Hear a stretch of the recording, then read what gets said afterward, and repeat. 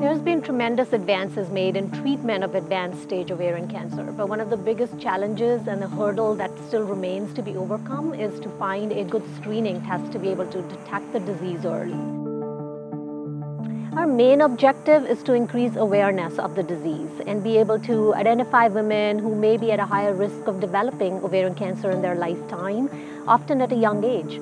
And here I'm referring to women who have a high risk because they've inherited some genetic alteration in their DNA from their parents or their grandparents, where the likelihood of them getting ovarian cancer is much higher than an average risk woman who doesn't have the same risk. So I came to the early detection program by way of my father. He was diagnosed with pancreas cancer, stage 4B. My father's doctor, he recommended that I get genetic testing, and also that once I got the results that I was BRCA2 positive and that I had inherited that from my father, that I should actually join the early detection program.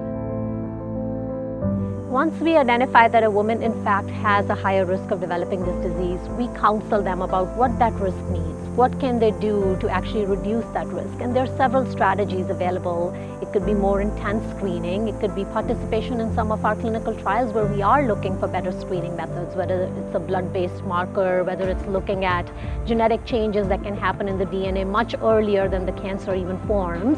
And then there's the option of risk reduction surgeries. So there are a group of women that benefit from actually getting their ovaries taken out to help eliminate that risk of developing cancer. During the initial visit, we talk about the different types of results and their potential implications. And so when the result actually comes back, then we talk to the patient about what it is, make sure that they have their questions answered. And the overall goal is to make sure that everybody gets the correct amount of screening for what their specific risk is. I feel like I hit the lottery, I really do, because people are looking out for my best interests. And had I not even known about this program, had I not known I had a genetic mutation, I would have lived my life in the dark. And I would have proceeded and probably been diagnosed with cancer before I was 50.